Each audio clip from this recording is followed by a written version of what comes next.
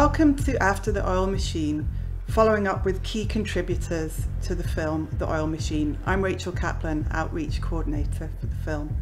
Today sees the publication of an urgent new report by Platform and Friends of the Earth Scotland about workers in the North Sea, titled Our Power, Offshore Workers' Demands for a Just Energy Transition. We're going back to the film's contributor, Jake Molloy, for an update.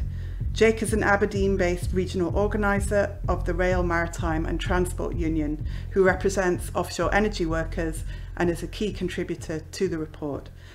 This report represents extensive interviews and surveys with over 1,000 offshore oil and gas workers.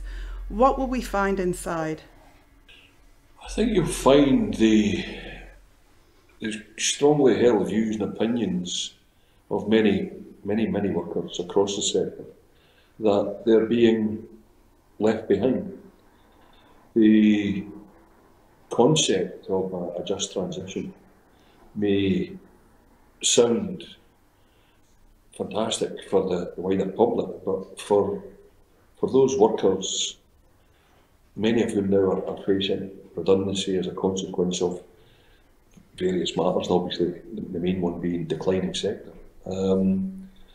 Very concerned about the future. That's essentially the thrust of the report, and moreover, what those workers feel should be done in order to enable a just transition.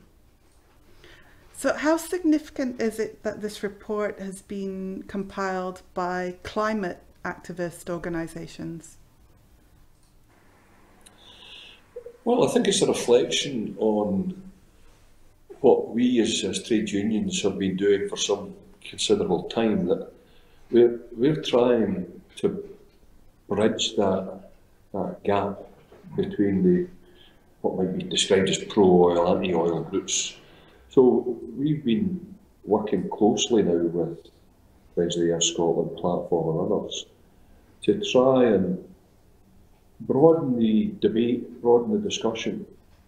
Here, as if it's left to the markets, as was the case with oil and gas going back 30, 40 years, then this will pass us by, this will pass the workforce by, and this workforce, much like the miners of the mid-80s, will be abandoned and left, and communities will suffer as a consequence.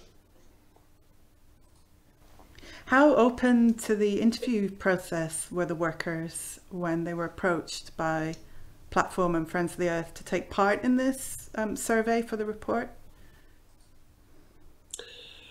Well, as you can imagine, there was initially a bit of resistance. You know, it's been a bit of a struggle to convince workers of the benefits because of these polarised positions about pro and anti-oil, and the concern was that, as one worker put it, why are we getting into bed with the climate activists? We should be fighting to save our jobs.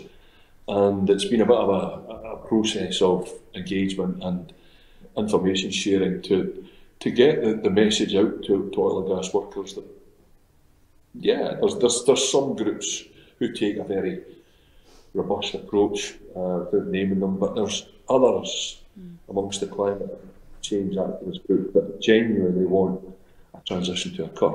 It's not just about the oil and gas workers, it's about addressing a climate crisis, about addressing a cost of living crisis, an energy security crisis, fuel poverty crisis, and all of the other issues which face wider society right now.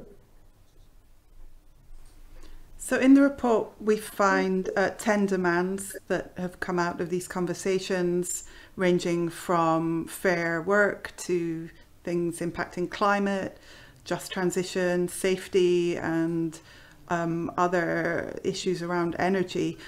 What are your hopes? What can happen now that the report is out?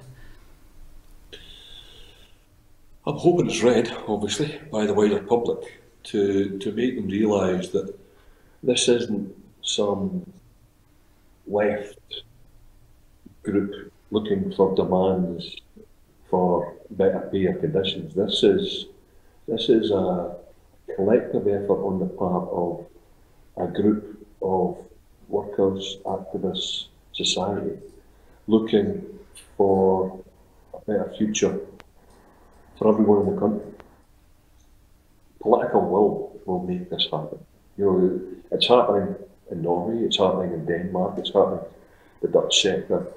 Even the Americans are making some headway in ensuring that workers are protected and society benefits from the exploitation of their natural resources. We, here in the UK, sadly, continue to support this free market economy, which invariably means that workers suffer as a consequence, because